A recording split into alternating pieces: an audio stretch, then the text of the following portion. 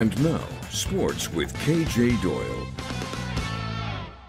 Good evening and welcome in to News Channel 10 Sports. Playoff time is here once again and we are officially in full swing. Softball started last week, now baseball into postseason play. The final run of playoff action we'll have this school year will start with Palo Duro and Monterey going at it down in Lubbock.